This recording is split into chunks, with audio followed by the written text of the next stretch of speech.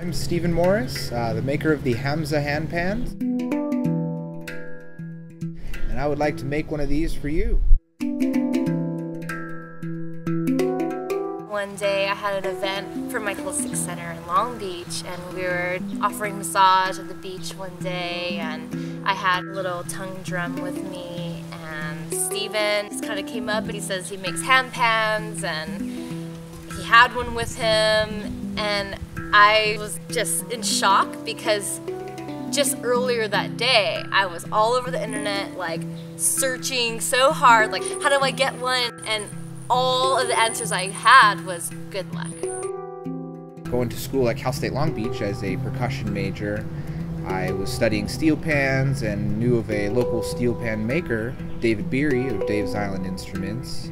Through some magic, I ended up working for him. I actually didn't know he was making handpans at the time, and it wasn't until my second interview with him that he said, "Oh, well, actually, just so you know, I make these things too," and disappeared in the back and came out with a handpan, and my jaw just hit the floor. From then on, it was just off to the races.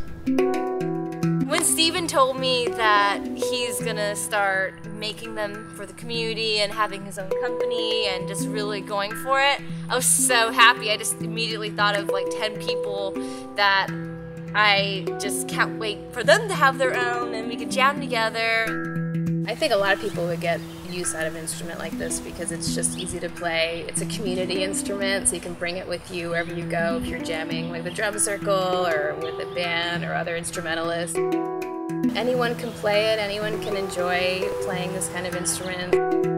There's not too many instruments where you can just pick it up and play it and immediately sounds good. It just instantly gives back to you in a really beautiful way. What he's doing is so much more than just selling an instrument and giving them away, but he's growing a whole music community around this instrument. I think that's really special. Anyone who would want an instrument that is first of all handmade and something unique, but also an absolute pleasure to play would love one of these handpans, especially by Steven. This here was the last instrument that I made, trying more so to emulate the higher quality instruments that are out there rather than just prototype learning experiences. This instrument gives me great satisfaction and joy to play because it's just a mile marker of where things have been and where they're going for me.